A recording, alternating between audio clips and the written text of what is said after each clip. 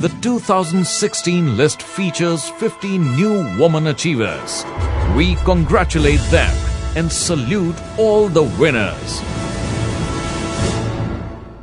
I think it's pretty important because not too many organizations or bodies recognize women achievers, and the fact that this achievement comes to you not only in the field of media, which I belong to, but it kind of surpasses media to marketing as well as advertising. So it's a very, very holistic way of looking at where women stand. So while you have women who would stand top 50 only in media, only in advertising and only in marketing, but to be part of the list where all three come together, I think it makes one very proud.